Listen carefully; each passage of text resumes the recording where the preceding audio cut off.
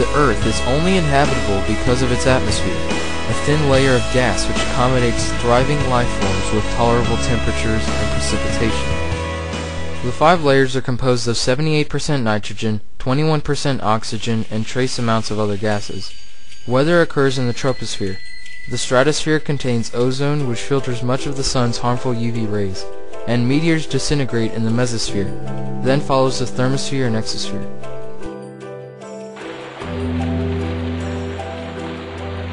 Weather is the curious interaction between the atmosphere and the sun.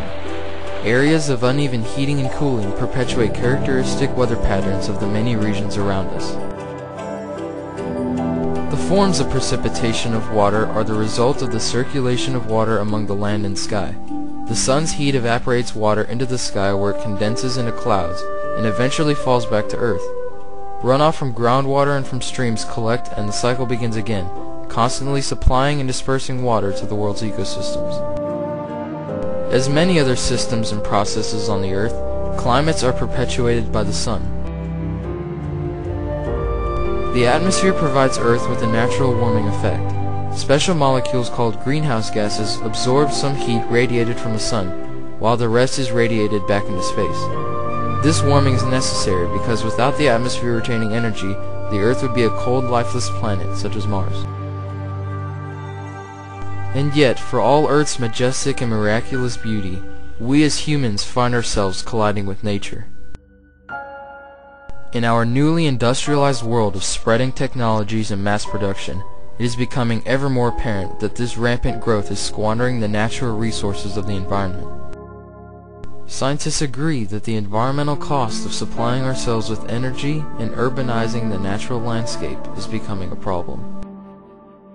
Plants provide a biological service of photosynthesis, which removes CO2 from the air it consumes.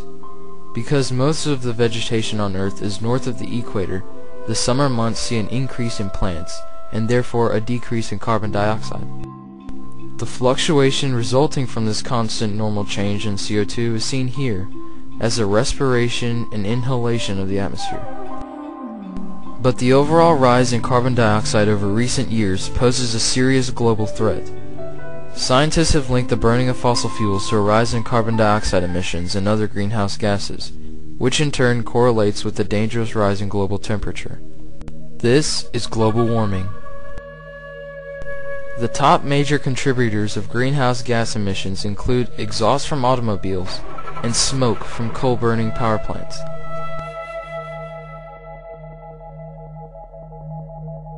An increase of forest fires or deforestation for land clearing has lessened the amount of trees which can remedy excess CO2. Any resource-consuming method releasing quantities of carbon dioxide, methane, nitrous oxide, or even water vapor contributes to the effect. These mass emissions of gases cause the atmosphere to trap more heat than it does naturally. And in turn, the Earth becomes hotter. Increases of just a few degrees of the average global temperature can reform climates. The IPCC has released graphs showing human industrial influence on the atmosphere. The past century in world history has seen a sharp increase in air pollutants, specifically greenhouse gases. Based on the current rate of economic growth, these levels are projected to get worse. The most compelling and ominous evidence is the correlation between CO2 concentration and the Earth's temperature. The increase of greenhouse gas pollutants yields an increase in global temperature. The melting of polar ice caps and glaciers across the globe is a crucial concern of scientists. The ice here is ultra-sensitive. The albedo property of ice allows it to reflect sunlight, while properties of water cause it to absorb more heat. The warmer water causes the ice near it to melt, and more water is dumped into the ocean and is heated, speeding the process. This is known as positive feedback.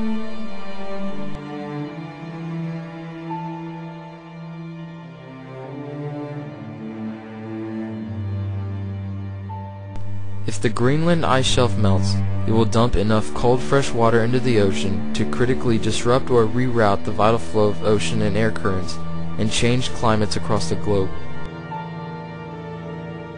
In some regions, it is becoming so much warmer that the soil, which is supposed to be permanently frozen, is thawing, causing trees to lose their anchor and tilt.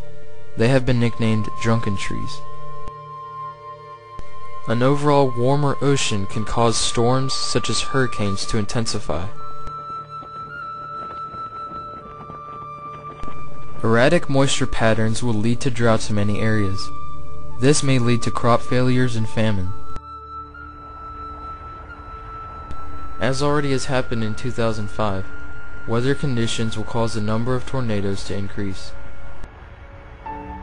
Another devastating effect of the melting ice caps would be a rise in sea levels, displacing millions in low-lying cities across the globe. For every foot the sea rises vertically on the typical East Coast beach, about 100 feet are taken away by erosion and submergence permanently. The loss of one of the major ice sheets, which could raise sea level by many, many feet, maybe 20 feet or more, and that could drown much of coastal civilization as we know it. Though difficult to evaluate, probably the most devastating ecological repercussion would be the biological damage inflicted on species and habitats. Drowned polar bears have been found, a clear sign that the melting ice is a serious threat to others along with humans. Scientists have estimated that because of habitat loss, the population of emperor penguins has decreased by 70% since 1950. Delicate ecosystems thriving with life cannot tolerate higher temperatures. Global warming is to blame for the killing of precious coral reef ecosystems. The dead, skeleton gray coral appears as a bleached coral reef. And because of a hotter range of temperatures, seasonal species exclusive to warmer climates could thrive in more areas, spreading the diseases they carry to more parts of the world.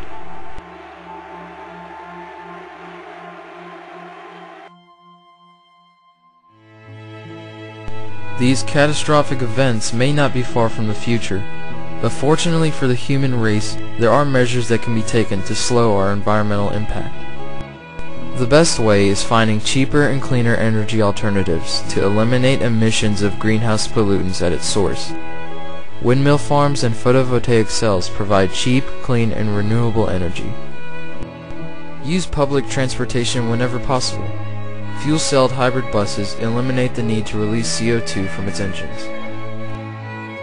Reduce, reuse, and recycle. By recycling half of your household waste, you can save up to 2,400 pounds of carbon dioxide annually. If every family in the U.S. replaced one incandescent bulb with a compact fluorescent bulb, it would eliminate 90 billion pounds of greenhouse gases, equivalent to taking 7.5 million cars off the roads. Using efficient cooling and heating systems can save 2,000 pounds of carbon dioxide per person per year. The possibilities of energy conservation are endless. Science isn't needed to prove that working with nature is the best method for preserving it, because everything is connected. Our actions have prompted a crisis that could escalate far beyond a chance for recovery. The environmental issues of the 21st century call for the human race to rise to the occasion, to secure our future and the well-being of the one planet we call home.